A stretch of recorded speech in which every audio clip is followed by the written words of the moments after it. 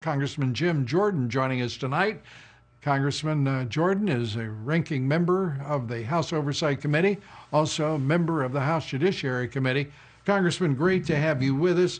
Let's start with the House vote tonight on this bill. And this is quite a spectacle. The president not threatening to veto it, but calling on House Republicans not to support it.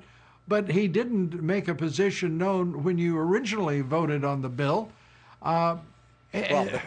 Give us some insight here. Well, here's what's happened, and I'm going to be with you, Lou. Here's what happened in the last 2 months. So back when this first passed in March, since that time, think about what we've learned. We've learned 39 people unmasked Michael Flynn's name. We learned how they set up Michael Flynn. We've got these transcripts that Mr. Grinnell got released that show that when the whole Trump-Russia investigation started, there was no basis for doing the investigation, something you and I thought all along, knew all along, but now it's true. Clapper knew, Brennan knew there was nothing there, Comey knew there was nothing there. So all that has transpired since then, and more importantly, we have the memorandum from Inspector General Horowitz, who is looking broadly at the FISA now. First, he looked at what they did to Carter Page in the Trump campaign. Now he's looking broadly at the FISA, and he put out a memorandum back in March, on March 30th, which said the 29 cases he's looked at, every single one had major problems. 4 of them, Lou, didn't even have what's called the Woods file, which is the file you have where you keep the main evidence, that the supporting evidence documentation for what you then take to the FISA court. So 29 American citizens who were spied on, every single one of those had major problems. So that's all transpired since that first vote. And the president simply saying, look, until we get this all figured out, we ain't reauthorizing anything. We're not doing it. So God bless the president. This is a good product we got working, but it can get better, and that's what the president wants to see happen. Yeah, I will second your God bless for this president because of what he has endured, all that he's done for the country, and then have to ask the Republicans to stop more of the madness. I also don't quite understand the madness from the Justice Department, and perhaps you can give us some insight into that.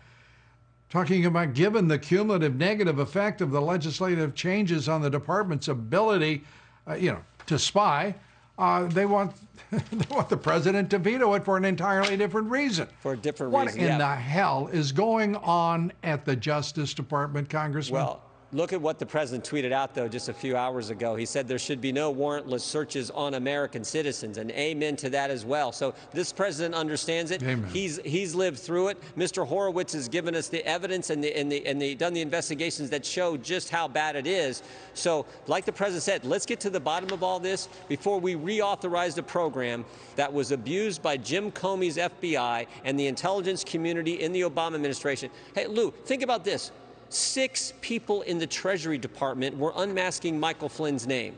In the Treasury Department, 6 different people. Holy cow, what was going on in those last several weeks of the Obama administration? We're now beginning to understand how determined they were to go after this president, how determined they were to cover up their scheme that they had back in their administration. And Jim Comey was the guy who was going to protect them because he was going into the next administration.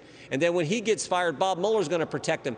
But finally, we are getting the answers, getting to the details, getting to the facts. And that's why we're holding this up until we get a better product for the president to sign. A better product. I like the idea that you don't sign a damn thing. There's no excuse to be spying on Americans for any reason, and that crap has got to end. That's just one opinion. We are going to seek your opinion on what we're going to learn from. Thank you, sir. We're going to get your opinion on Lindsey Graham, sort of I guess he's an investigator now. And he's going to have Rod Rosenstein before him. We're going to get Congressman Jim Jordan's view of what we can expect. Former acting DNI Rick Grinnell setting former UN Ambassador Samantha Power straight in one of his last acts. Power claiming today Senator Marco Rubio has sounded the alarm about peddling Trump conspiracy theories and how that does Russia's disinformation work somehow.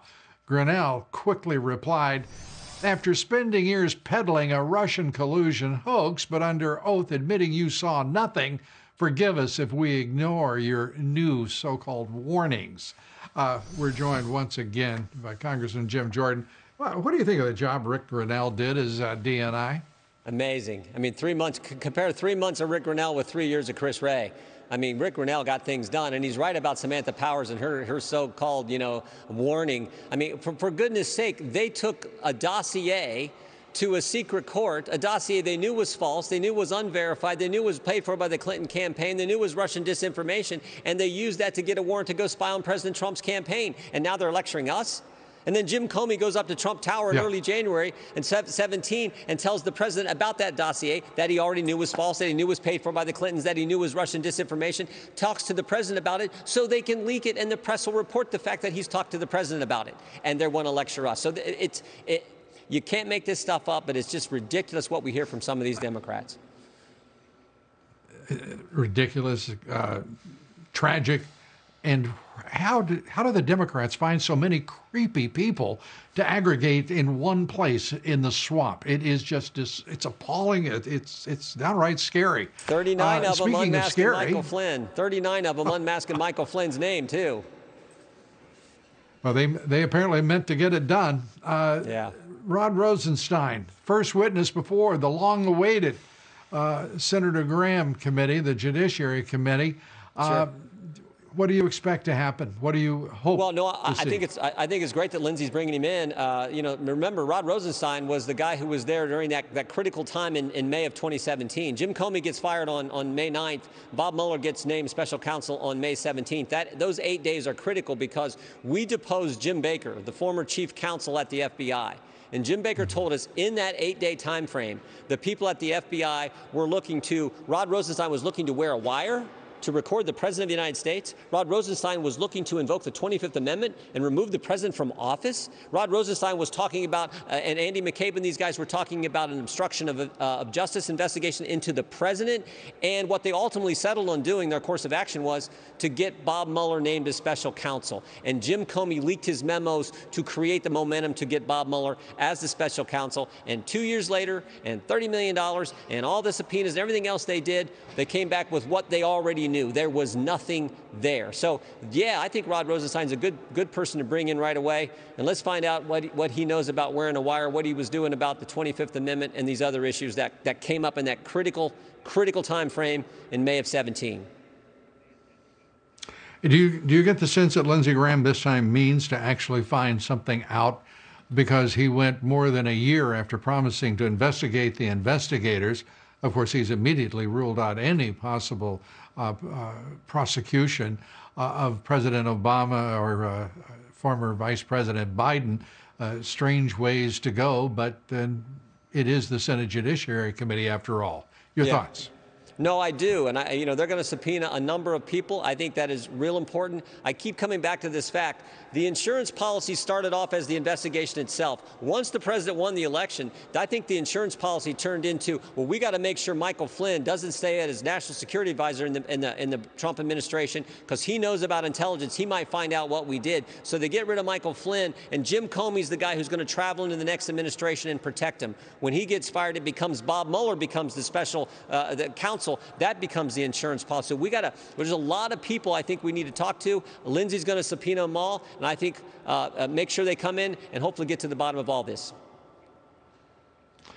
Congressman John Ratcliffe, you've worked with him, served with him in the Congress. Good man.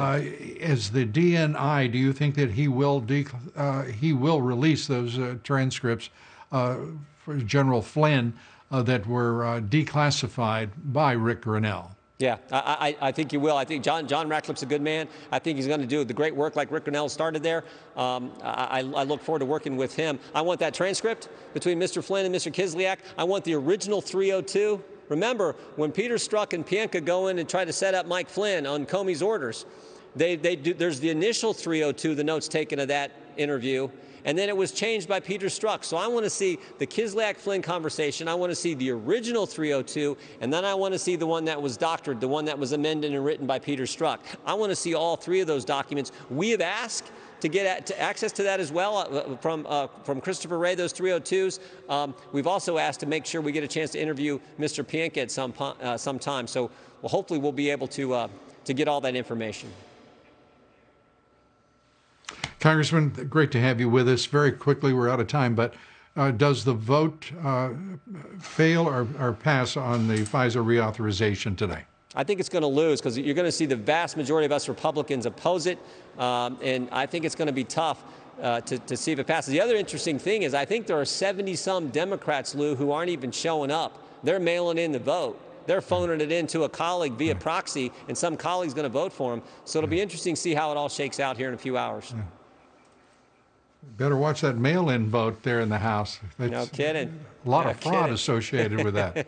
Exactly right. Congressman Jim Jordan.